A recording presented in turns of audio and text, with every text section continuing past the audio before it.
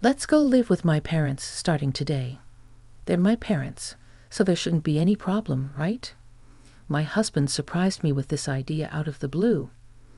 I was shocked and almost cried because I never expected it. Isn't this too sudden? My dad just passed away, and it's only been a few days since his funeral. I'm still grieving his loss after he fought a long battle with illness. Despite all the sadness from the funeral, my husband decided we should leave our home. We headed to a villa my dad left for me. When we got there, I found out my in-laws were already there, staying in the villa. My name is Natalie, and I'm 33 years old. I work as a designer and have recently started living on my own. I've been married to Justin for 3 years now. My career is going well, and I'm known as a good designer. I earn a decent salary, and the apartment is in my name. My mom passed away when I was in college, and last year my dad was diagnosed with cancer. He was getting treatment, but it got worse, and he eventually passed away. The doctor told us to prepare for the worst. My dad was really important to me. When I found out he was sick, I was devastated. Watching him get sicker each day, I couldn't sleep because I was so worried and anxious. What did the doctor say about your dad's sickness? Is he getting any better?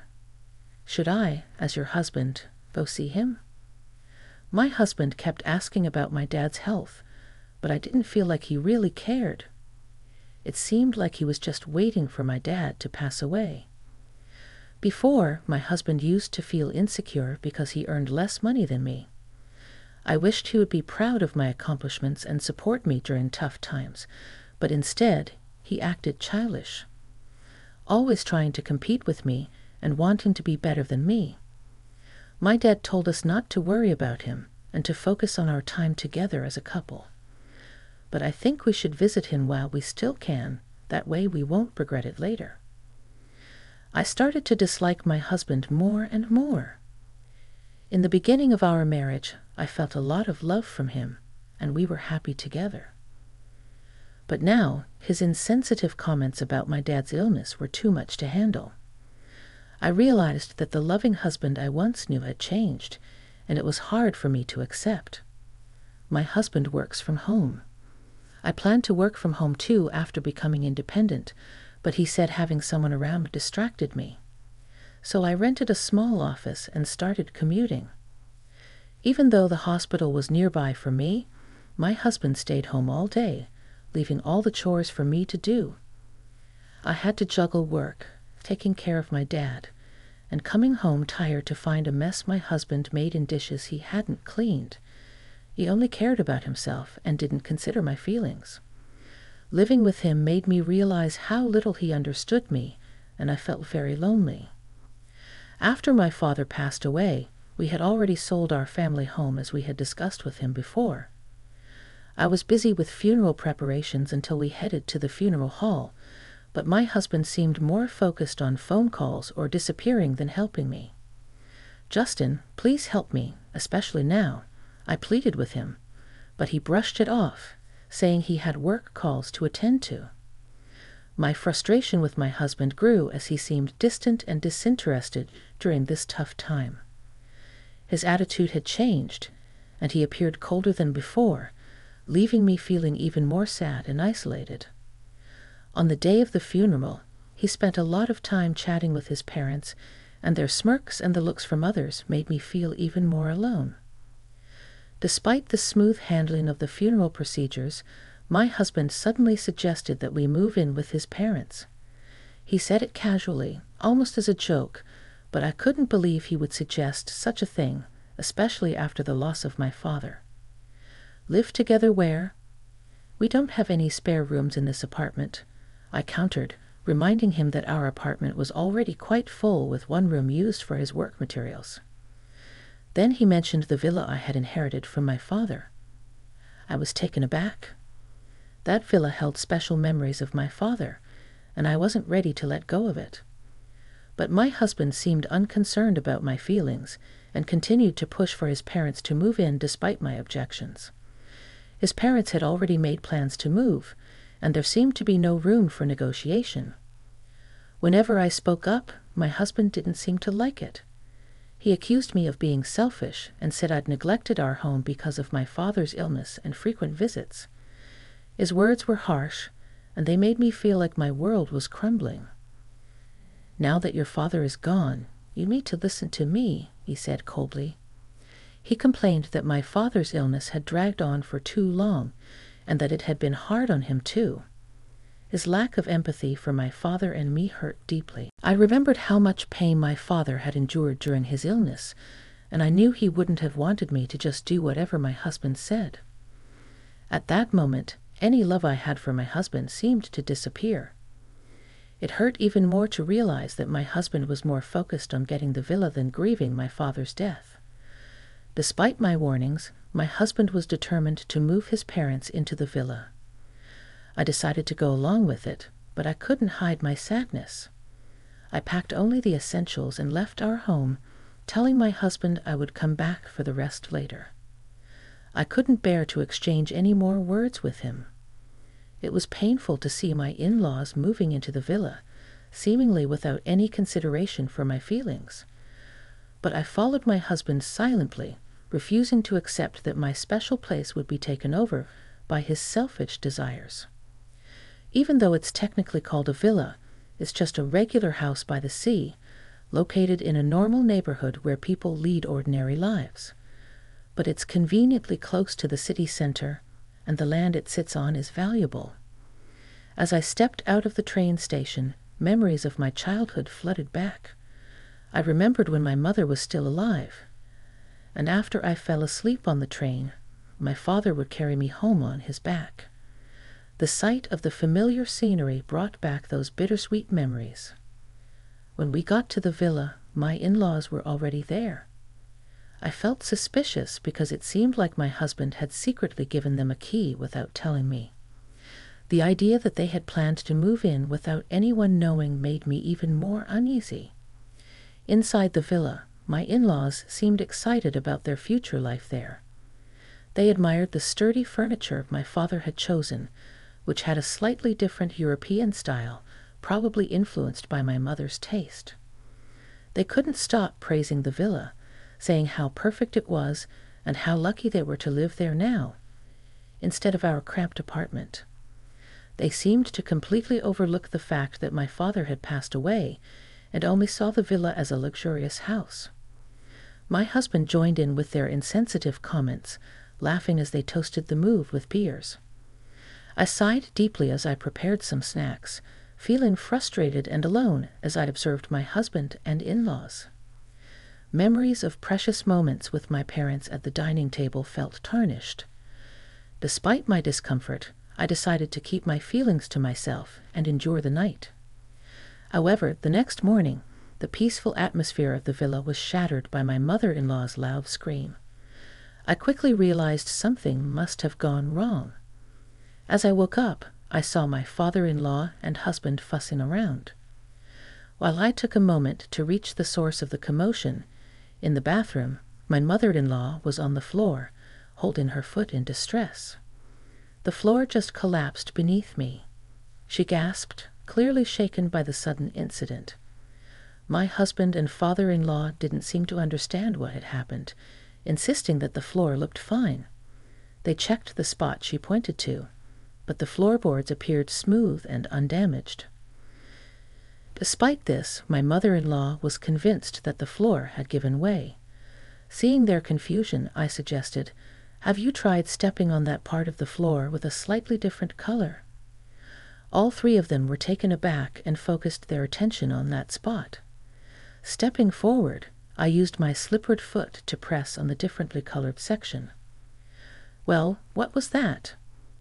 The floorboard made a clear sound and slightly sank when I stepped on it, but it snapped back into place the moment I lifted my foot. If someone stepped on it unknowingly, they'd surely think the floor had collapsed. See, the floor sinks a bit. It's kind of like a trap. Wait, that's dangerous. Is there something wrong with this house? My explanations seemed to surprise and worry them. I calmly clarified, "It's not a problem with the house. My father intentionally installed it like this." "Why on earth would he do that?" they asked, puzzled. "It's a feature of what you might call a mechanical mansion or a trick house. You see, my father was a big fan of ninjas. This villa was his pride and joy, and he loved adding all sorts of clever mechanisms to it. As a child, I often watched him work on the house, adjusting its mechanisms or adding new ones. That's why there are traps and clever mechanisms all over the villa. A shelf you shouldn't touch, a floorboard that drops when stepped on, a door that only opens in a specific way, hidden doors, and even secret rooms. This villa is a testament to my father's dreams and ingenuity, developed over many years. While I, having grown up visiting and learning from my father how to operate all the traps, have no trouble navigating them, it's a different story for my husband and in-laws who are unfamiliar with them. I did warn you that living in this villa would be challenging. I'd also told you it's a place filled with memories of my father. My father's intense ninja obsession is well known among our relatives. It's surprising that you didn't know about it. My husband claimed he hadn't heard, but now he was speechless. My in-laws were equally stunned by this revelation. With our apartment lease already canceled and nowhere else to go, they looked to my husband for guidance. Amidst this, both my father-in-law and husband accidentally triggered another trap, causing them to fall. Seeing them on the ground, I couldn't help but chuckle. "Feel free to stay as long as you like," I said, though my tone was more sarcastic than sincere. They had been dazzled by the villa's luxury, ignoring my warnings and showing no interest in my father's hobbies. Now their oversight was catching up to them. Even explaining the dangers of the traps fell on deaf ears. "This isn't a big deal. We'll get used to it," my husband responded confidently. Acknowledging his comment, I said, "I'll head back to the apartment to prepare for our move." However, in reality, I had no moving preparations. I planned to take a few days off and spend time sorting through my father's belongings. As expected, after just 2 days, my husband and in-laws had had enough. During that brief time alone, I found comfort in solitude and began to see things in a more positive light, making plans for my future. Before long, my father's villa became a small tourist attraction in the neighborhood. It was regularly featured in local newsletters as the trick mansion hidden in our residential area. When the villa was occupied, curious people would come to visit, drawn by the intriguing tricks. Looking back, I remembered seeing strangers touring the villa and local kids playing around, making it a lively spot. My father had listed both the villa's and our old home's phone numbers in the newsletters. However, since our family home was sold and its number inactive, all inquiries came to the villa's number. Thanks to my upbringing, I was able to handle calls from foreign visitors who didn't speak our language. But my husband and in-laws couldn't understand foreign languages at all. On top of dealing with the stress of constantly worrying about the traps, they were also overwhelmed by unexpected visitors and handling calls in languages they didn't understand. Exhausted and sleep-deprived, they stumbled back to the apartment. Why don't we all live in this apartment together? Think about it. They had hoped for my father's passing to take over the villa, only to give it up after just 2 days. Instead of offering them tea, I handed my husband the divorce papers, already filled out and stamped. There's no way we can live together from now on. If you understand, please leave quietly, I said with a deep sigh. My main reason was that I couldn't forgive him for disregarding my feelings and acting insensitively without discussing it with me or giving any explanation. My husband had made the decision for us to live with his parents, and he had never shared household responsibilities with me before. He left all the chores to me and seemed indifferent to my feelings. He acted selfishly and secretly decided to move in with his parents. I couldn't see myself continuing to live with someone like that. What happened? You used to love me, right? My husband's question, filled with his usual cluelessness, made me laugh. Do you think I could love someone who wished for my beloved father's death and would rejoice when he passed? I handed him the divorce papers and drove the three of them out of the apartment. First of all, this is my apartment. If anyone has a problem, it should be you leaving. My husband raised his voice, not caring about the neighbors. But I stayed calm. Natalie, I'll call the police for trespassing. If you don't want that, leave quietly. Remember, this apartment is under my name. Their silence followed my words. They depended on me financially and had little of their own. However, I had already decided to cut ties before they could try to persuade me otherwise. Neither my husband nor my in-laws had much in savings. After being kicked out of the apartment and unable to return to the villa, they now live in a cheap, low-quality apartment and are struggling to make ends meet. The previous apartment was better. This was a sentiment my husband and in-laws often repeated. At first, my husband felt guilty and apologized frequently. However, as time passed, he became increasingly resentful of his parents. They were rarely able to hold down jobs due to their age, and when they did work, it didn't last long. Eventually, they depleted their savings and pension, with each move leading to constant arguments and a strained family relationship. The walls of the apartment were thin, so their daily quarrels were easily heard by neighbors. Even when they received noise complaints, they didn't apologize. Instead, they reacted defensively, causing them to become disliked by their neighbors. It seemed like they might need to find a new place to live soon. While my husband used to enjoy working from home, the current apartment didn't provide the luxury of a dedicated workspace. Unable to focus on his job, his reputation and sales suffered. Now, he barely makes ends meet with a late-night convenience store job and may need to consider taking on multiple part-time jobs. The in-laws realized their biggest mistake was allowing their son to control their decisions. In their frequent arguments, my husband and in-laws often blamed the villa's traps. If you had been more responsible, we wouldn't be in this situation. You should have checked properly. Don't blame me now. She's the one who kept important things secret. Shut up. If you had communicated properly with your father, this wouldn't have happened. I never imagined we'd end up like this because of our son, yet they had always wished to inherit the villa and were overjoyed when my father passed away. I will never forget that.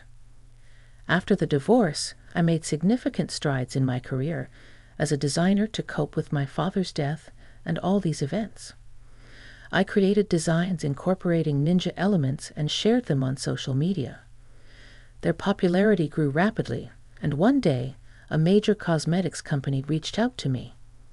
To my surprise, they wanted me to design packaging with an Asian touch, incorporating ninja elements. I felt this work would honor my father's cherished memories. Of course, I eagerly accepted the project and poured myself into it. In the end, it was a huge success. This opportunity catapulted my career forward, allowing me to share joyful updates at my parents' graves. I kept the mechanical house, preserving it as a special place filled with memories of my father. I began organizing tour schedules and, with a few adjustments, transformed it into a space where both tourists and local children could enjoy for free. Soon, the house garnered significant media attention, bringing in much-needed income to cover ongoing expenses. Additionally, online articles about the house were translated into foreign languages, garnering support from international fans, including elderly individuals who shared my father's passion for ninjas. I'm committed to maintaining this magical place for years to come. Meanwhile, the mechanical house remains a bustling hub of activity. Particularly popular among local children, is this the legendary mechanical house I've heard about? Where are the tricks? Show us. With the help of local volunteers, precautions are taken to ensure the children play safely. Foreign tourists are often amazed by features like the hidden floorboard doors. Wow, this is incredible. I'm so moved to experience such a unique place. What other tricks are here? Despite losing my father and going through a divorce over the inheritance of the villa, I believe the gains have outweighed the losses. The villa has transformed into a memory-filled destination shared with loved ones.